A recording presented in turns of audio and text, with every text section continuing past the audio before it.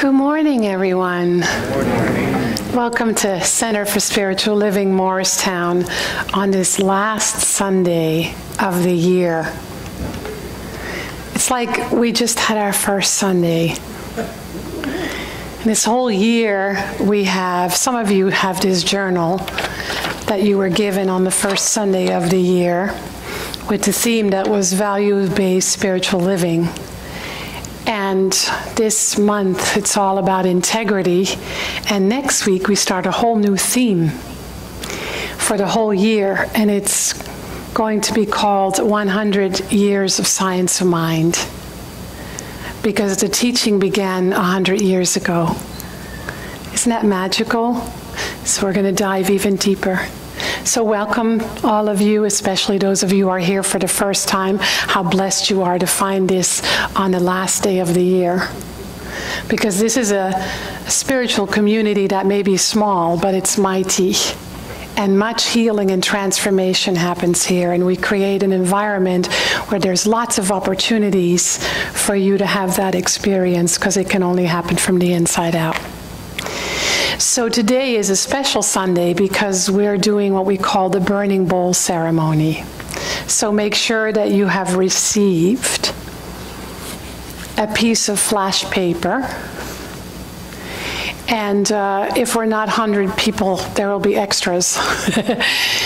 Don't write on them yet, because we're going to make you think before you write something down.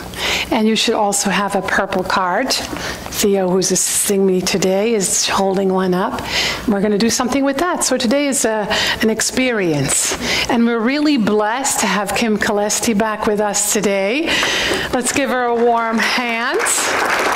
She wrote some special music for us today, and she has a little choir over here. So that's one intention we have for the year, is a choir. So if anybody would like to be part of a choir, let us know. And somebody who's incredibly abundant dropped a $20 bill on the stairs. So if that's your bill, come and get it. And if it's not your bill, we'll just throw it in the offertory a little bit later. I'll give it in safekeeping to Theo. Eileen found it on the stairs. So let's do an opening treatment, which is our word for affirmative prayer. As we close our eyes and withdraw our attention from the outer world, we easily and effortlessly let go of any distractions, knowing that they're always in the mind, because it's our mental perception that turns life into stories.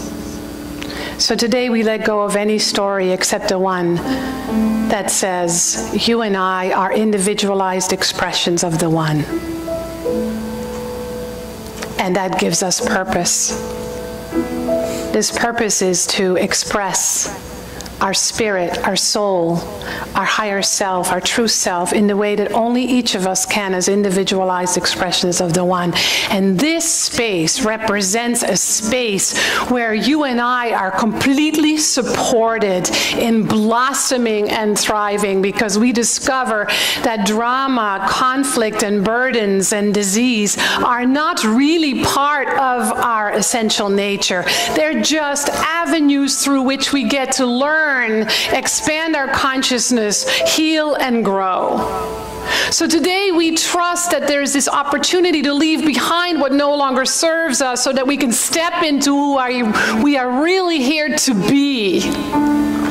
And we open to the support that's already available, which is infinite.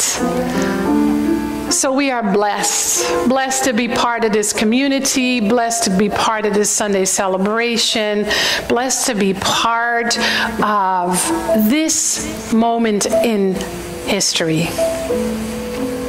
Because our intention is always to be conscious, to be consciously participating as an instrument of love, peace, and wisdom, and to be on the receiving end of universal grace that is always assisting us. So how could we not be grateful? With full acceptance of this word, each of us in our own way say together, and so it is.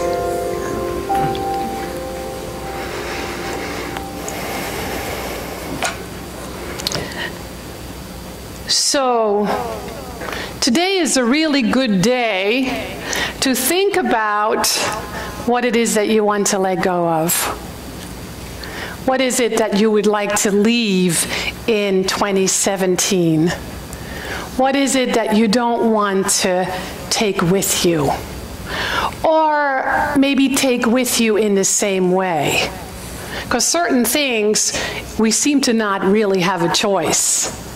You know, I have silver hair, I could dye it if I wanted to, but I get to take this with me into my next year, right? It's a silly example, but I think we all have that voice inside that says, yeah, but what about this?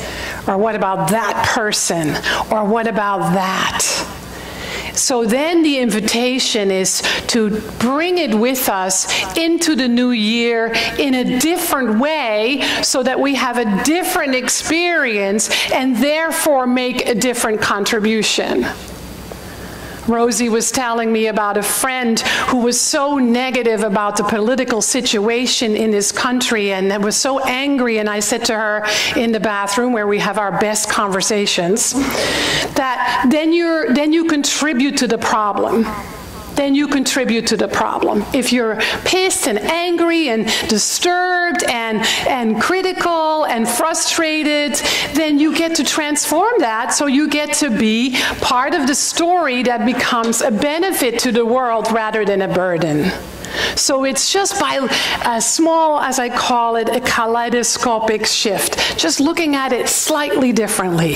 And so that's the invitation, so that each of us can make room for what it is that we desire, what it is that we want, what it is that we want to experience, or at minimal, make room to be of service in a greater way. So the little piece of flash paper that you've received, we're going to write on there, not yet. Those of you that are writing on it, throw it away, because you're not sure yet. Thank you. So those of you that received a piece of flash paper, don't write on it yet, and just think for a moment. Let's reflect. Because the question I'm going to have you ask is, do I really want to let go of this? Am I really ready to let go of this? Am I sure? As Thich Nhat Hanh says, check it again. So I want you to think about that, because once you've written it down and you've burnt it, you can't talk about it anymore in the same way. You can't complain about it anymore. You don't get to blame anyone anymore. Are you ready for that? Maybe not, so don't write it down. If you have a miserable ex and you can't stop talking about him or her, and you write that down after today, you don't get to talk about that ex in the same way anymore. Are you ready, or you want to keep on talking about it? Then don't write it down. Make sure you tell one person, especially the one that you complain to the most, to hold you accountable. Because the whole idea is for you to create space so that something new can be birthed. And it cannot be birthed unless you let go of the opposite. So you don't get to blame, complain. What are the other things that we do besides blaming and complaining? Obsess, worry, ruminate, whine, fear, judge. You get it. I don't have to tell you. You know, I stand up here talking to you, but you already know it, right? We just all need reminders, including myself. And so that's why resolutions don't work. Resolutions don't work because people don't really reflect. They don't think it through. They don't check and see if they're sure. So people say, well, I want to lose 10 pounds, and tomorrow you eat an entire Entenmann's cake. So you're not sure, because if you're really sure and you're committed, you won't even want it. See what I mean? There's a different experience when we're really sure. So it requires deeper reflection and deeper commitment, and then backing it up with prayer support, meditation, whatever your spiritual practices are. So we get to think about what we want no more of. So the other thing that I invite people to do is that instead of talking about it in the same way, in a critical, judgmental, fear-based, angry, frustrating, on and on and on and on way, is to look at it from the perspective of, there's a gift in here for me.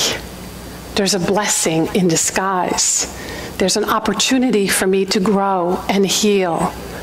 There is a treasure that is revealing my best self yet to be. So the invitation then is, if we really can't let it go, then we have to look at it in a different way.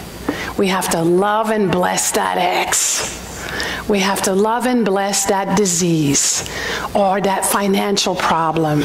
Just embrace it and realize that it's much bigger than you are. It is an opportunity for your soul to expand and express in a different way and experience life from a different perspective. That's why we do classes. That's why we do prayer. That's why we do spiritual practices, so that we can grow in consciousness.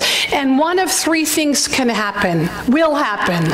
One of three things will, guaranteed, or your money back. I have $20 lying around. Right, guarantee or your money back. One of three things will happen. It can be one, two, or three, or all three. So one thing, two things, or all three.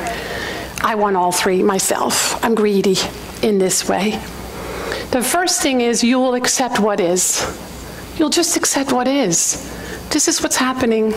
This is my experience. I'll accept it with grace. I shall trust it. You will let it go more easily. It's all right. It's just part of my experience. I'm going to just let it go. 3 is, you'll forgive yourself and or others. Guaranteed. Acceptance, which is an amazing freedom. Once you accept yourself as you are, accept the situation as it is. If you can't change it, accept someone else as they are. There's an incredible freedom. You begin to see their soul sparkle, and everything has soul, not just people. And when it comes to release, you know what happens when you release a burden. It feels so much better. And you know what happens when you forgive. When you forgive yourself, another, or others, there is a divine flow that happens through you that presents you with life in a greater and more gifted way. So I want to close with a little poem by Mary Oliver, one of our favorites, many of us here. To live in this world, you must be able to do 3 things. To love what is mortal, to hold it against your bones, knowing your own life depends on it. And when the time comes, to let it go. To let it go.